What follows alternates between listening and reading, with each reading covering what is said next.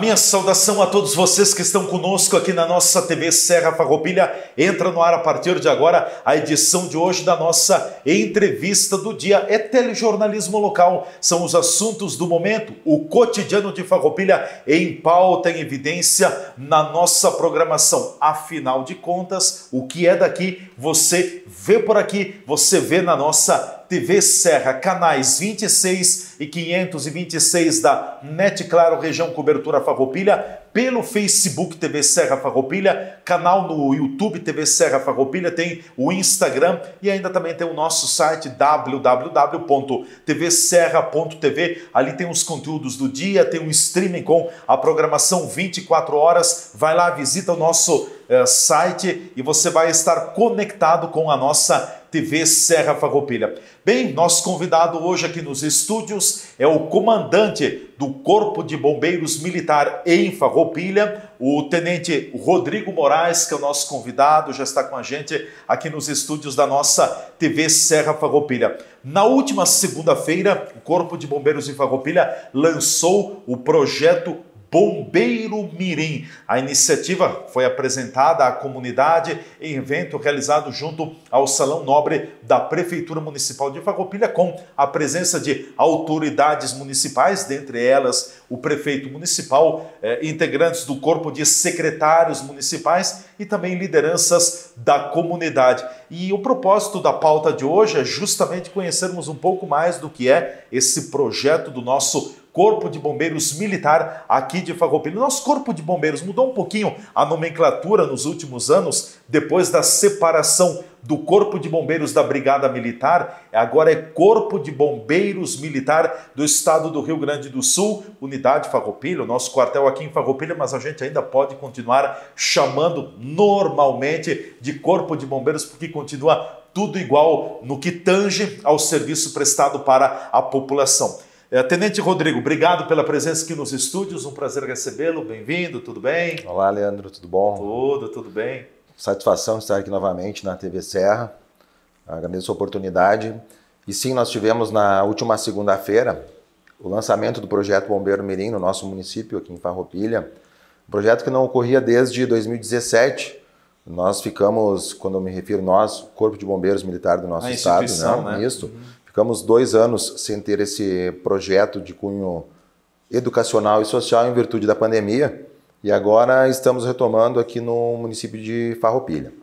O projeto... O que consiste o projeto? Exatamente. O projeto ele consiste em transmitir a crianças e adolescentes que estejam cursando o 6º e 7º ano do ensino fundamental do nosso município, independentemente de ser da rede particular, municipal ou estadual de ensino, ele abrange esse público e destina-se a transmitir a esses jovens, crianças e adolescentes, conhecimentos voltados à atividade teórica e prática do Corpo de Bombeiros, mas com um viés muito preventivo, ou seja, aquele jovem que for selecionado, ele terá noções de prevenção de incêndio, prevenção de acidentes, como atuar em situações onde seja necessário o emprego e atendimento de primeiros socorros. E também, ao mesmo tempo, teremos noções e iremos repassar a esses jovens valores diferenciados, que eu sempre costumo dizer que nós não temos no dia a dia das aulas, porque não faz parte dos bancos escolares. Da grade curricular. Exatamente. Quais sejam esses valores? Valores mais específicos de civismo, hierarquia, disciplina e principalmente respeito aos seus pares, até porque todo esse projeto prioritariamente é realizado dentro do quartel do Corpo de Bombeiros de Farroupilha. Digo prioritariamente porque uma outra atividade prática poderá ser realizada em ambiente externo, né?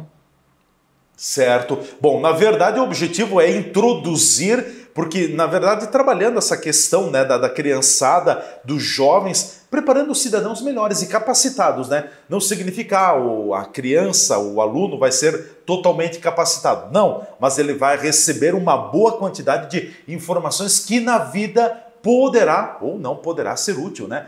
Nunca é por demais. Sem dúvida, Leandro, até porque como já tivemos em outras oportunidades esse projeto, nos veem muitos jovens que participaram há alguns anos. Sim. E nos reportam de que quando tiveram a oportunidade de participar do projeto, isso é algo que ficou para uma vida inteira. Então, sim, temos essa finalidade também de repassar, como tu bem disseste, valores, noções, não de formação, mas sim de engrandecimento do caráter dos jovens e que eles, ao mesmo tempo, consigam repassar e compartilhar com outras pessoas. Porque comentamos que quando um jovem, então, tem a idade, 10 e 12 anos, transmite um conhecimento, muitas vezes, para um adulto que até então não tinha noção de algo tão específico, que são as atividades que nós vamos abordar, sensibiliza muito mais o adulto. Né? E essa também é a nossa intenção, de que através desses jovens nós tenhamos a disseminação de uma cultura preventiva para que futuramente tenhamos até, quem sabe, uma redução no número de ocorrências em virtude dessa percepção de risco que será repassada para os jovens que fizerem parte do nosso projeto. Qual é o cronograma agora desse projeto Bombeiro Mirim aqui de Farroupilha? Tem todo um período de inscrição, depois tem toda a etapa de formação, enfim, como é que vai funcionar tudo isso? Nós tivemos então na última segunda-feira, dia 18, foi o lançamento do projeto. Isso, a apresentação, lançamento. No dia seguinte tivemos a abertura das inscrições e divulgação do edital, isso no dia 19, e as inscrições elas ocorrerão até o dia 28, agora do mês de abril. Vai até o final do mês de abril? Até o final do mês, até o último dia útil do mês de abril. Isso. E interessante que a forma de inscrição, até para facilitar, ela será toda online. No próprio edital nós temos um código, um QR Code, e que as crianças e adolescentes, já orientamos que no próprio edital, que elas, com o auxílio dos pais ou responsáveis, façam essa inscrição, até para que sempre aquele responsável, o pai ou a mãe, tenha noção do que é o projeto. Certo. E possa auxiliá-las. Então, inscrições do dia 19 até o dia 29 de abril. Depois 28 de abril. Desculpa, dia 28 de abril, exatamente. Uma média de 9, 10 dias, é isso? Isso aí. Né? Então, como é uma inscrição online, e nós estamos... Ela facilita muito. Exatamente, até a própria divulgação do edital, nós estamos fazendo juntamente as escolas do município. Então, as escolas também estão fazendo a divulgação e isso torna uma inscrição um momento muito rápido, né? Certo. Em 5 minutinhos, 10 minutinhos, ali com o auxílio de um adulto, é possível fazer a inscrição. E quem pode participar? Que faixa etária, que tipo de criança, de aluno pode se inscrever? Bom, essa foi não digo uma dificuldade, mas um desafio nosso, equalizar a distribuição de vagas, porque nós temos apenas 22 vagas, em virtude da nossa estrutura. Né? São 22 vagas, é o total, é o exatamente, teto. É o teto. Nós pensamos, como é que nós vamos fazer para dividir essas vagas? Então, proporcionalmente, nós fizemos um levantamento junto à Secretaria Municipal de Educação do número de crianças e adolescentes que estão na faixa etária de entre 10 e 12 anos completos e que estejam divididos na rede pública, seja municipal, estadual e na rede particular. Em suma, nós teremos 15 vagas para alunos da rede municipal, 5 vagas para alunos da rede estadual e 2 vagas, totalizando as 22, para a rede de ensino particular. Então, essa distribuição de vagas, as idades são de 10 a 12 anos completos e será por base a data do período de inscrição, ou seja, aquele jovem que tiver entre 10 e 12 anos completos do período de 19 a 28 de abril, ele está apto a se inscrever desde que esteja cursando entre o 6º e 7º ano do ensino fundamental. Tem que estar no ensino fundamental entre o 6º e o 7º ano. Exatamente. Até por que foi escolhido entre o 6º e o 7º ano? Até porque eles têm um nivelamento da maturidade dos alunos. Então, os 10 e 12 anos é algo que faz parte do projeto piloto dentro do estado do Rio Grande do Sul. Sim. E o 6º e o 7º ano seria algo para que nos nivelasse os alunos para que tenhamos um melhor aproveitamento. Claro, perfeito. E depois, então, feito esse processo seletivo, teremos o cronograma das aulas, é isso? Exatamente. As aulas elas iniciarão dia 18 de junho, com previsão de término dia 29 de outubro. Elas ocorrerão sempre aos sábados pela manhã, nas instalações do quartel do Corpo de Bombeiros. Todos os sábados? Todos os sábados, né? O de horário 28 de junho até o final de... Até o 29 de outubro, que totalizam 20 encontros. 20 encontros. Perfazendo 80 horas aula. As aulas, elas são, não direi nem aulas, mas as nossas atividades, elas são das 8 da manhã até as 11h45, sendo que todos os integrantes que participarão do projeto, os 22 selecionados, eles terão um fardamento, um abrigo específico do Bombeiro Mirim, que é todo vermelho, alusivo às cores do Corpo de Bombeiros, certo. Sendo que o Corpo de Bombeiros buscará recursos junto à nossa comunidade para que possamos subsidiar, ou seja, quem participar, o aluno, a aluna que fizer parte do nosso projeto, não vai ter custo algum, porque além de um projeto educativo, ele também tem um cunho social. Com certeza. E nesse período de 20 encontros, quais serão os principais assuntos, temas que serão trabalhados com esses alunos? Nós temos 11 disciplinas. 11 disciplinas, então vão desde a questão da ordem unida, que nós dizemos na caserna, que é no ambiente militar, que é entrar em forma, é o cobrir que nós tínhamos antigamente nas escolas. Teremos a parte de civismo, cidadania, o respeito ao próximo, que engloba também a cordialidade, porque muitas vezes quando a gente fala em disciplina e hierarquia, se pensa muito no militarismo em si. Sim. Não, mas é uma disciplina e hierarquia voltada para o lado do respeito com os pares, né? Com as pessoas, da harmonia, do convívio social. Sim. Noções, então, de primeiros socorros, prevenção de afogamentos, cidadania, como falei anteriormente. Teremos uma disciplina que é segurança no trânsito, saúde mental e física, indo até também para uma parte de higiene como um todo, higiene bucal também, né? Então é algo bem abrangente, como eu lhe falei antes, Leandro. Normalmente não temos essas interações... Esses conteúdos, né? Exatamente no ambiente acadêmico, que eu diria, né? Que faz parte do currículo de um ensino fundamental. E por isso nós acreditamos que sim, teremos uma boa adesão, porque normalmente a gente pergunta para uma criança em terra em idade qual que é o sonho dela. Eu quero ser bombeiro, quero ser policial, jogador de futebol. Eu ia tocar nessa temática, Tenente, porque eu tenho um filho que tem 6 anos e a paixão dele pelo Corpo de Bombeiros, pelos bombeiros, é incrível, né? É até um caminhão, ele tem um caminhão de brinquedo do Corpo de Bombeiros e pergunta para ele, eu quero ser bombeiro, quero ser policial. Chama muito a atenção, né? As crianças gostam muito, tem um apelo muito grande, porque o Corpo de Bombeiros, na verdade, são nossos anjos da guarda, como eu costumo dizer, né? É num combate a um incêndio, num momento de dificuldade, mas para a criançada a questão do incêndio acaba chamando muito a atenção, né? Eu acredito que para essa garotada, né, entre aspas, herói, o bombeiro é algo que está concreto, né? Que ele sai das histórias em quadrinho e a criança se transporta para essa profissão pensando em ser, como eu disse, entre aspas, um herói, né? Que é algo que está muito próximo, assim como o policial e tantas outras profissões. E realmente o apelo do jovem, principalmente mais da criança ali, que abrange o nosso público, que é de 10 a 12 anos, ele é muito grande e por isso que nós contamos com uma grande adesão. E uma observação importante também, Leandro, que nesse ano o nosso processo seletivo ele ocorrerá através de um concurso de desenhos. Ou seja, nós teremos... porque vamos ter um bom número de candidatos, com certeza. Sim, né? Mas o que nós vamos explorar também? Não só um conhecimento objetivo, mas que a criança consiga e o adolescente consigam, através de um desenho, através da arte, expressar o sentimento que se tem pela profissão do bombeiro.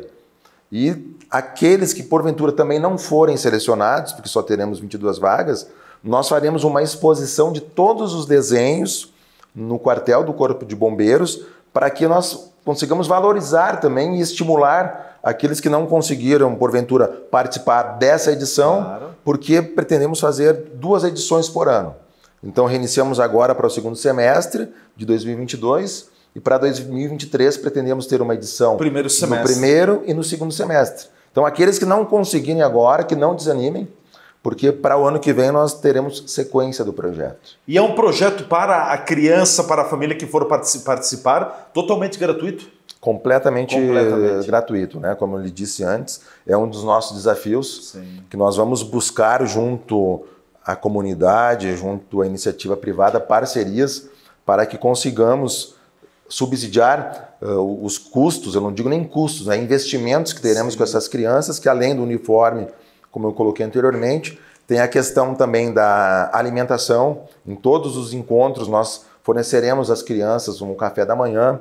Tem também uma situação de transporte que precisaremos para deslocar as crianças em algum ambiente, alguma atividade em campo externo. Então tudo isso nós vamos buscar com a comunidade parcerias para que coloquemos em prática esse projeto. Vai haver também alguma, pelo jeito sim, né? Mas vai haver alguma atividade prática com as crianças daqui a pouco, num trabalho, numa rotina do Corpo de Bombeiros? Certamente, atividade prática inclusive é o que chama bastante a atenção da criançada. Como nós temos uma disciplina que é prevenção de afogamentos, pretendemos levar as crianças num local, logicamente, um ambiente seguro, controlado, de risco controlado, uma piscina térmica aqui na cidade, um local que seja possível fazer uma atividade prática, independentemente da condição climática e com segurança. Temos também uma atividade de segurança no trânsito, né, que já temos parcerias também para que consigamos fazer uma atividade de campo, né, externa. E mesmo não saindo do quartel, ali dentro também conseguimos fazer atividades práticas de salvamento em altura, enfim, passar noções gerais para essa garotada, Leandro. Com certeza. É um projeto que tem uma envergadura muito grande, porque ele vai trabalhar muito essa questão educativa, eu diria de formação também. Como eu gostaria de ter aprendido técnicas, por exemplo, de lidar com algumas situações, quer seja de incêndio, daqui a pouco de pessoas que passam por necessidade de salvamento. Então não vamos dizer assim, não é a formação completa, mas é o básico, é um início, e depois quem quiser que busque durante a vida, né? Certamente, Leandro, e tu falaste bem, né? É uma noção, é um básico, mas muitas vezes um adulto numa situação... Um básico suficiente para o dia a dia. Exatamente, um adulto numa situação de emergência que precisa do Corpo de Bombeiros, às vezes no momento não sabe nem o nosso número, né? Do 193, o telefone de emergência. Então são situações que parecem pequenas, mas que num momento que pode ser decisivo entre a vida e a morte, teremos uma condição, quem sabe, de transmitir para essas crianças uma intervenção, se necessário for. Com certeza. Eu vou pedir licença ao Tenente Rodrigo Moraes, que é o comandante do Corpo de Bombeiros de Farroupilha, para o nosso intervalo. Em seguida a gente volta falando mais sobre o projeto Bombeiro Mirim, aqui no município de Farroupilha, que está com as inscrições abertas. Em seguida também o Tenente vai colocar como se inscrever. É tudo virtual, tudo eletrônico, tudo muito fácil. Vamos deixar o endereço e passar as informações finais. A gente volta em seguida.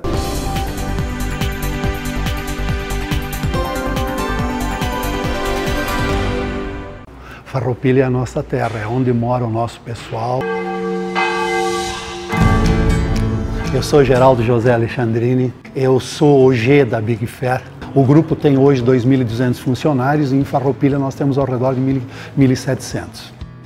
Há algum tempo a gente vinha buscando uma alternativa de plano de saúde. Nós precisamos encontrar uma alternativa em termos de custo e uma alternativa em termos de atendimento, onde a gente fosse atendido mais personalizado, mais pessoal. E a gente encontrou isso no plano do Círculo. Não só indico, como já indiquei. Tem várias outras empresas de Farroupilha que aderiram ao Círculo em função do nosso aval. É um círculo de amigos. É um círculo de amigos, sem dúvida nenhuma.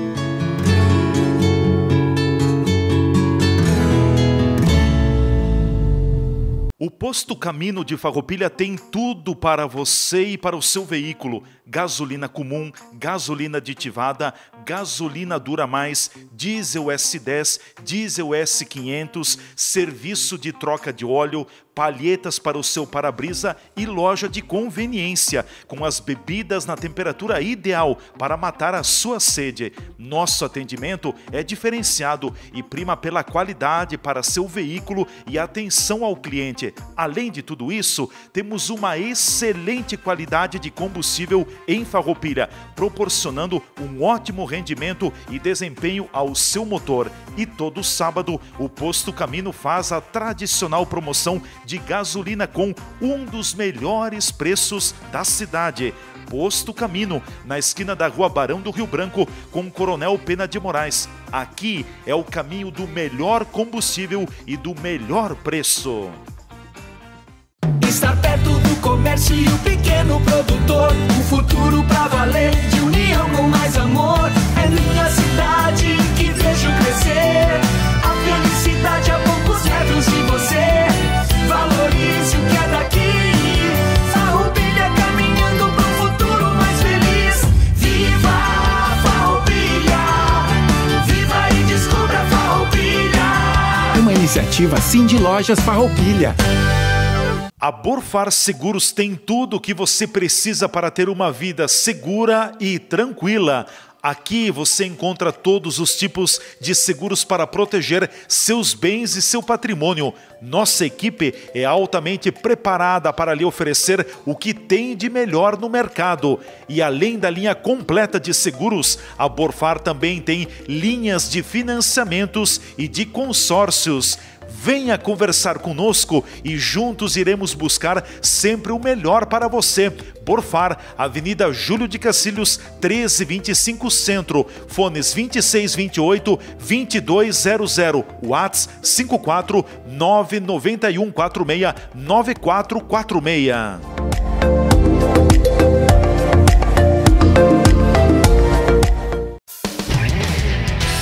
Estas imagens que você está vendo aí são das 4 unidades do Grupo Big Fer no país. Nossas fábricas têm mais de 100 mil metros quadrados de área construída e estão instaladas em Farroupilha, no Rio Grande do Sul, em Curitiba, no Paraná e em Votuporanga, em São Paulo. Somos o maior fabricante de acessórios para móveis da América Latina. Produzimos mais de 10 mil itens que atendem aos mercados moveleiro, metal mecânico, linha branca, metais sanitários e supermercadista no Brasil e no exterior. Temos frota própria, o que agiliza a entrega dos produtos de nosso catálogo para clientes de todo o território nacional. Estamos andando no caminho certo.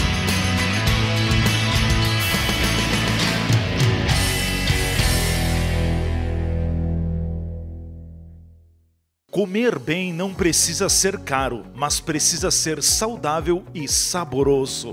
A Divinas Marmitas Caseiras usa os melhores ingredientes e alimentos de qualidade para que você possa ter o melhor no seu prato. Todo dia um cardápio diferente, balanceado e preparado com a orientação de nutricionista para que a sua alimentação seja perfeita. De segunda a sexta-feira, tenha uma explosão de sabores em cada colherada. E para o final de semana, você pode pedir a sua marmita congelada e assim não se preocupar em cozinhar.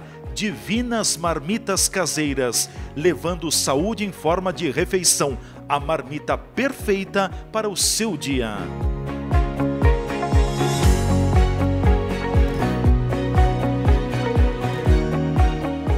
A Bitcoin está pique recém-solteira. Mudou o status, apagou as fotos e tá exalando liberdade por aí. Agora ela não se apega mais. Pode vir positivo ou negativo que o coração tá aceitando todo mundo. Se joga nessa nova fase sem consulta ao SPC e Serasa. Nós queremos estar conectados com você independente de qualquer coisa. Já pode avisar que a mãe Bitcoin tá on e roteando para negativados também. Vem pra cá. Chame no WhatsApp 98402-3364. Existe o consumismo e o consumo consciente. Existe o individualismo e a cooperação. Para tudo existe alternativa. Nós somos o Sicredi, uma alternativa que alia suas necessidades financeiras com a economia local, a educação e o desenvolvimento das regiões em que atuamos. Que valores tem o seu dinheiro? Escolha o Sicredi, onde o dinheiro rende um mundo melhor.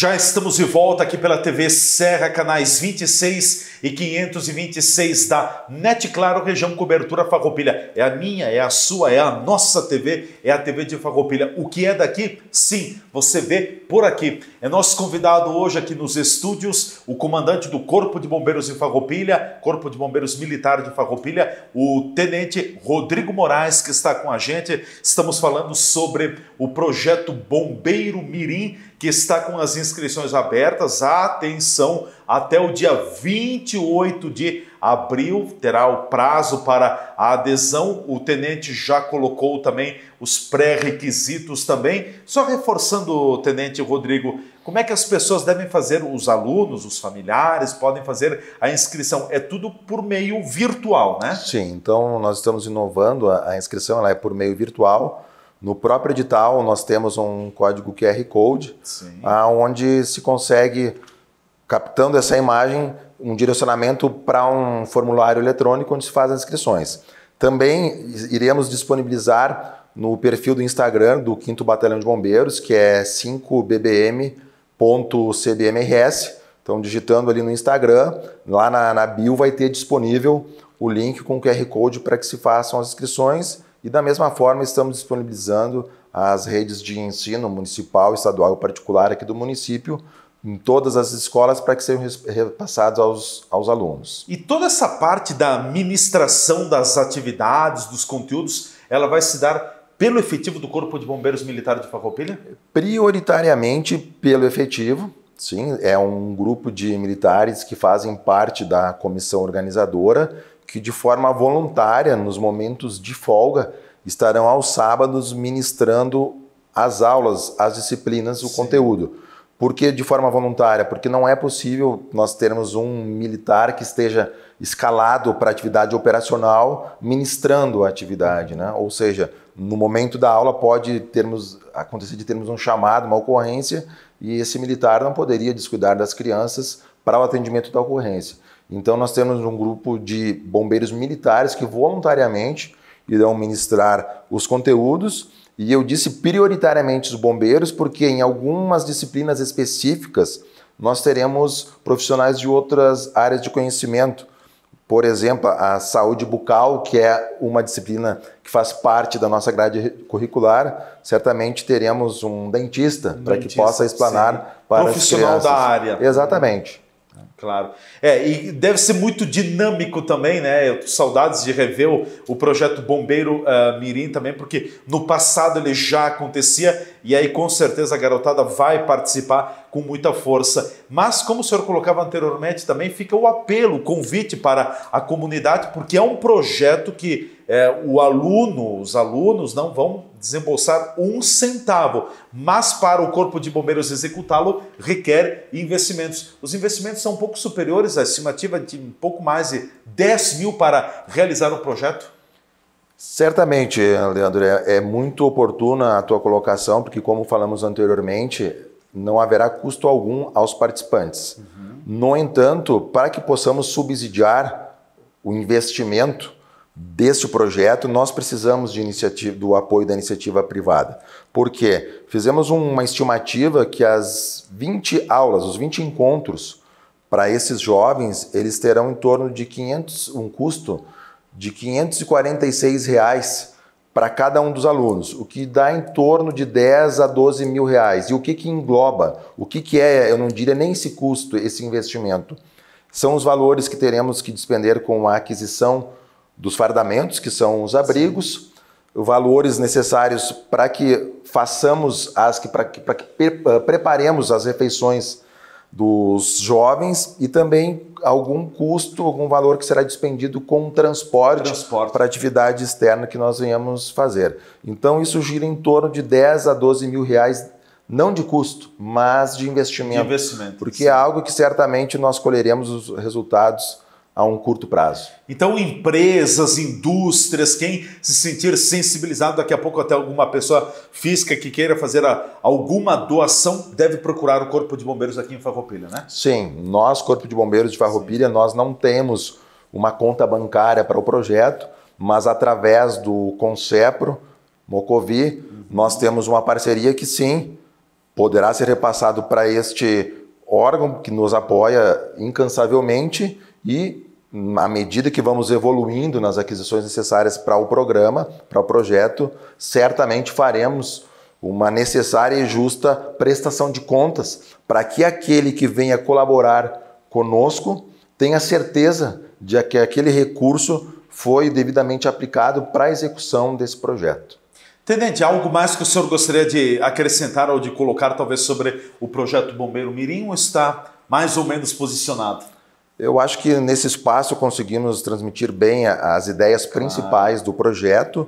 Eventualmente, o que faz parte, que deixamos bem expresso no próprio edital de inscrições, é que poderá ocorrer algum tipo de mudança, alguma alteração de cronograma, algo que não prejudique o andamento do nosso projeto e que, se ocorrer, nós sempre faremos com antecedência a comunicação através de aditivo ao edital e também dos meios de comunicação e das escolas, sempre deixando aos interessados e os participantes atualizados de alguma eventual alteração. Com certeza. Bom, aproveitando a sua presença também aqui nos estúdios da TV Serra, nos fale como é que está, de uma forma bem geral, o trabalho no quartel do Corpo de Bombeiros Militar aqui de Farroupilha. O senhor está em Farroupilha há 3 meses aproximadamente? 3 meses, né? Desde o início de janeiro de 2022, tivemos nesse mês de janeiro...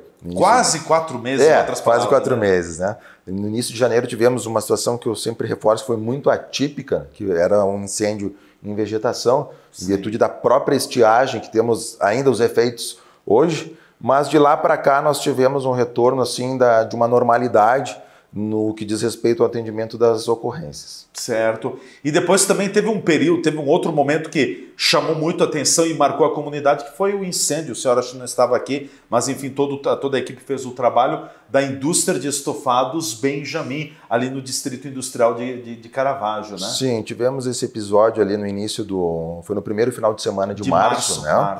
Onde realmente, até já comentamos, foi uma situação que um incêndio de proporção acima do que nós temos aqui na realidade no município, mas que conseguimos, se não preservar aquele patrimônio da estofaria, preservamos os patrimônios adjacentes e principalmente a vida de pessoas onde não tivemos ninguém ferido, né?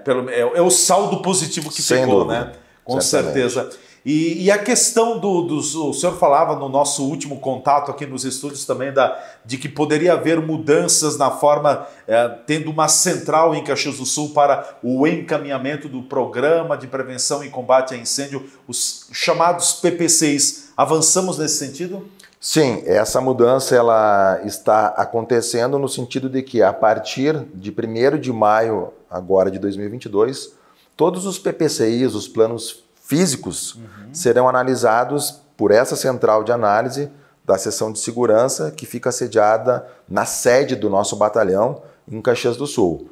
No entanto, esses planos, os PPCIs, continuarão sendo protocolados no Corpo de Bombeiros aqui em Farroupilha, sendo que o próprio Corpo de Bombeiros fará, o remanejo dessas pastas físicas, desses projetos, para Caxias do Sul. Para Caxias do Sul. Isto. Sim. Por que disso, né, Leandro? Já prevendo que em setembro, aí sim, nós teremos uma migração total desses planos físicos para uma análise totalmente virtual, ou seja...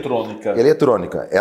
Aí sim, a partir de setembro, nós não teremos mais os protocolos realizados fisicamente aqui no quartel de Farroupilha. Ele será pessoa encaminha mesmo do seu local, né? Exatamente. Assim como já é feito com aqueles planos mais simples, que são os simplificados e os CLCBs, que são os licenciamentos online, também será com os projetos mais complexos, que ainda hoje são feitos os protocolos de forma física.